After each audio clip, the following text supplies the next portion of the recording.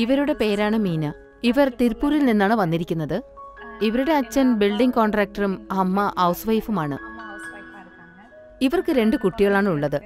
ഇവർക്ക് ഡിവോഴ്സ് കഴിഞ്ഞതിന് ശേഷമാണത്രേ ഇവർ പഠിക്കാൻ വന്നത്.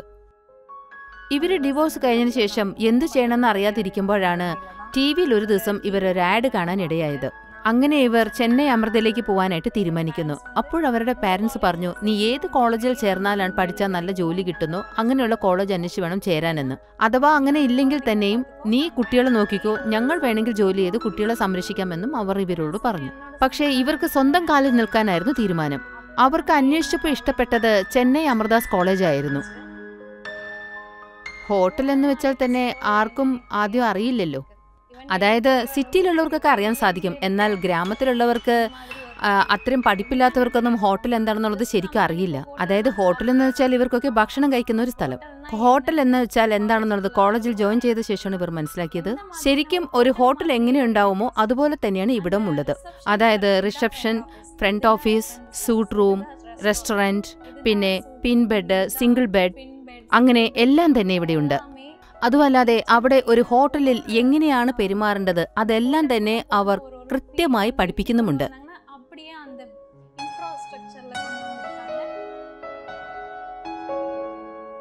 നമ്മുടെ കുടുംബത്തിലുള്ള കൊച്ചുകുട്ടികളെ നമ്മൾ എത്ര കൃത്യമായി നോക്കുന്നു, അതുപോലെയാണ് അവിടെ പഠിക്കുന്ന ഓരോ സ്റ്റുഡന്റിനെയും അവർ വളരെ സ്നേഹത്തോടെ നോക്കുന്നത്. ശരിക്കും ഇവർ പറയുന്നത് അവിടെ പഠിക്കാൻ വളരെ ഉത്സാഹമാണ്. ശരി, ഇവരുടെ ഫീസ് സെമസ്റ്റർ എക്സാം എഴുതുന്ന സമയത്ത് കുറെ പെൻഡിങ് ബാക്കി ഉണ്ടായിരുന്നിട്ട് പോലും, അതായത് എക്സാം ഫീസ് പോലും അവരെ കൊണ്ട് കെട്ടാൻ സാധിക്കില്ലായിരുന്നു. എന്നിട്ടും അവിടുത്തെ പ്രിൻസിപ്പള് ഇവരെ മാത്രമല്ല അവിടെയുള്ള ഇതുപോലെ മറ്റു സ്റ്റുഡൻസിനെയും കൂടി എക്സാം എഴുതാൻ സമ്മതിപ്പിച്ചു.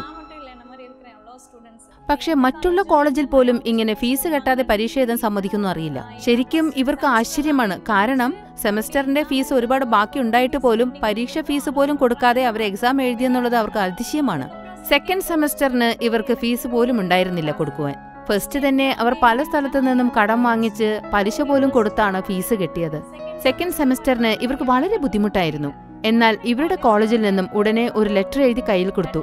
അത് ബാങ്കിൽ കൊടുക്കാൻ പറഞ്ഞു. ആ ലെറ്റർ ബോണഫൈ ലെറ്റർ ആയിരുന്നു.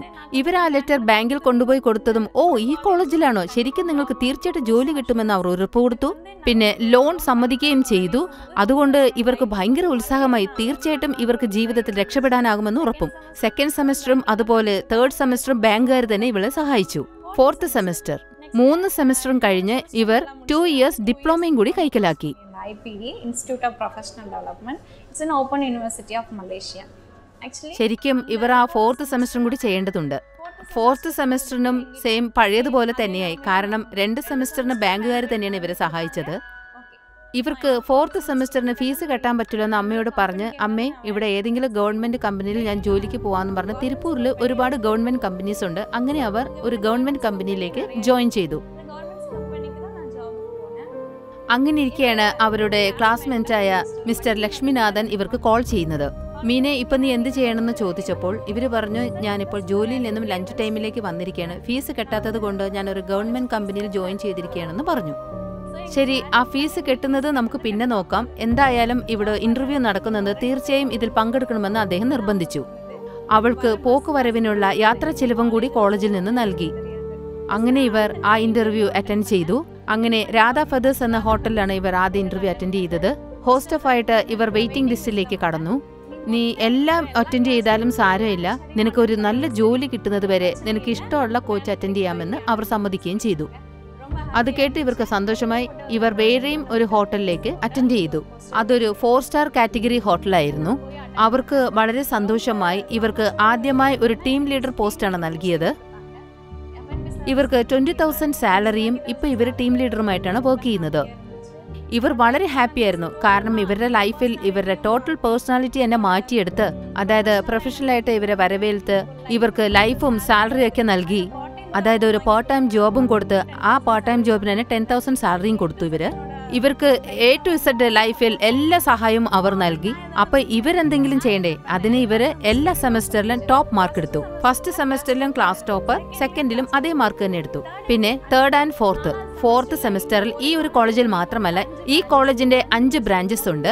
ആ 5 ബ്രാഞ്ചസിലും ഈ കുട്ടിയാണ് ടോപ്പ് മാർക്ക് എടുത്തത്. ചെന്നൈ സമർദാസിന് ഈ കുട്ടി വളരെയധികം കടപ്പെട്ടിരിക്കുന്നു.